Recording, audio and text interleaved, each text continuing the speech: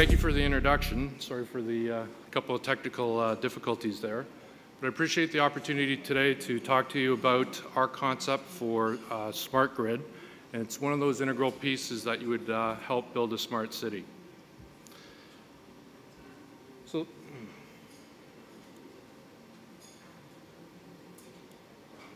how do we advance here?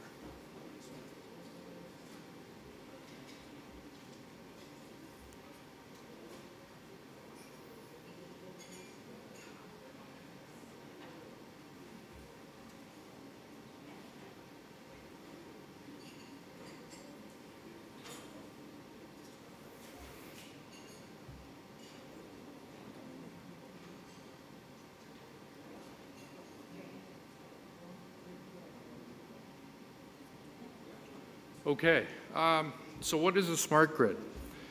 Some people interchange smart grid with smart meters.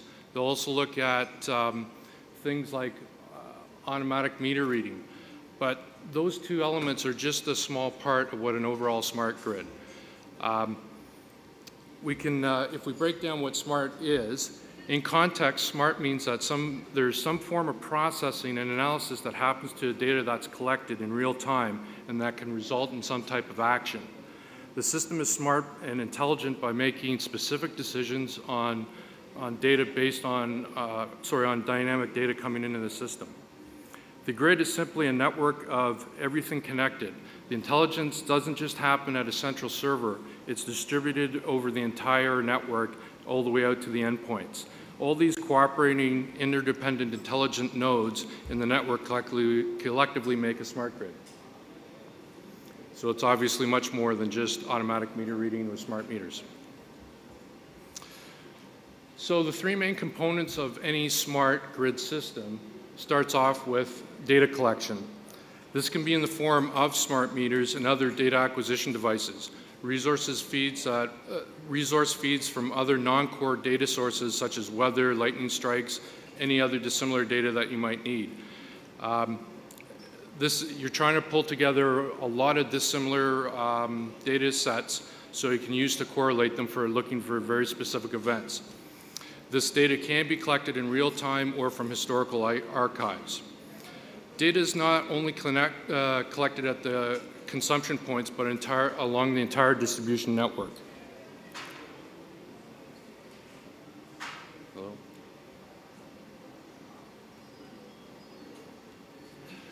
The next component is the actual grid itself.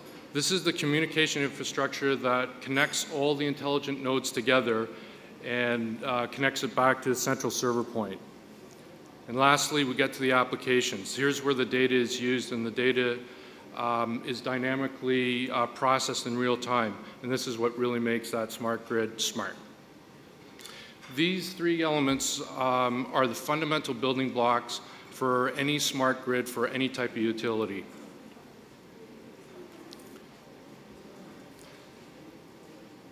At the data collection point, it starts with smart meters at the point of consumption or inline on the distribution network. We can also get data feeds from substation control systems and resource generation points. These areas are typically already instrumented and ready to provide data, be it water, electricity, or gas. All those facilities will already exist. Smart meters themselves can capture more than just total usage data, but usage based on time as well as other parameters. And in power, there could be a multitude of things that you're measuring, not just usage, but things like power, voltage, power consumption, power factor, frequency. In water, you can also measure things like flow information, pressure, and the same holds true for gas. Meters must be secure and have anti-tampering built into it. Meters will be able to send alerts upstream in the event that some thresholds actually met, such as leak detection, a pipe bursting, overpressure, power loss, or tampering. If so desired, any of these endpoints can be GPS enabled, so you'd be able to track them for mobile type of applications. In every jurisdiction, meters are already existing. Some will already be smart. Many will have some digital capability and just need to be wired to be connected to the network. and some can actually be retrofitted to add the smart technology to it to allow you to reuse that existing asset. So I'm just trying to do this really quickly for you. The grid itself typically starts off at the endpoints with a low-cost RF technology such as Zigbee. This reduces the power requirements in the end devices. We then move up to concentrator modules, which is this little gateway you see in the corner there. These concentrator modules are strategically placed and are set up in a redundant fashion, making sure that there's a minimum of 2 separate paths to the server. This mesh network topology provides redundancy and resiliency, giving you the result of high availability. The server will always sense any non-responsive module and can automatically request a service call when it detects one. Special versions of the concentrator modules will have uplink capability by either GSM, Wi-Fi if it's a municipal Wi-Fi network or a private Wi-Fi network, or Ethernet for landline applications. Limiting the number of these uplink nodes reduces the load on various carrier networks and overall communication costs. It is this communication network that can be shared across multiple utilities.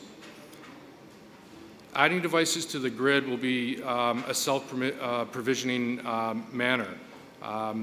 The installer will not have to have any knowledge of how the network works. It's really just plug and run.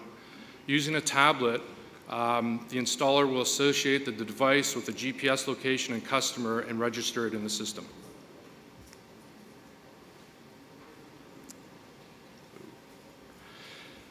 With a wider variety of different applications that can run on this data set that you're collecting, you really now have a comprehensive management tool. Continuous real-time analysis takes place looking for event anomalies. Since the meters can also be geotagged, this data can be mapped for a vast array of different visuals. You would be able to map system health, load distribution, visually see critical notifications, and even historical trend data. High-speed replay of any of this historical data could lead to some very interesting results. Advanced analytics will give new insights into trends and usages, correlations to specific events based on conditions and so forth. This includes identifications of losses within the system by comparing nodes throughout the network hierarchy.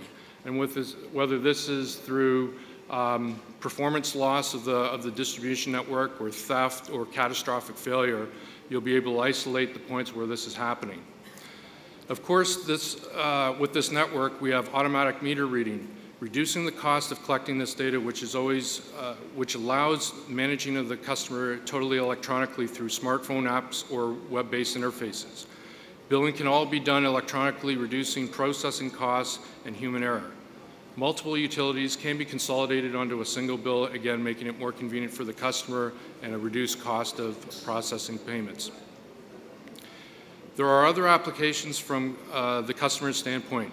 They can see in real time their current usage, receive alerts for conditions such as potentially broken pipes, leakages, or some high-powered device left on, or even when they hit a consumption limits. There's really no end to the number of different services or things that you can offer. Really, it's your chance to be innovative in the types of applications you want to bring to bear. This trend data can and should be used to influence conservation programs, pricing policies, and even establishing variable rate billing. This should result in more effective conservation campaigns, reducing overall system load while maximizing the existing asset base and potentially deferring expensive capital programs to increase capacity.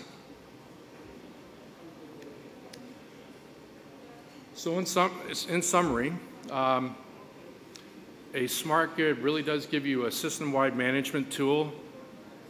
It helps you reduce your operating cost while at the same time increasing efficiency, giving you better utilization of your assets, increased customer service, so it's really a win-win for everybody, and while also driving increased revenues, and really that should be profitability.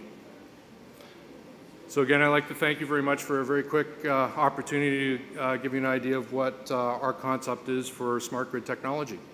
If anybody has any questions, you can get me offline, and I'm happy to answer them. Thank you.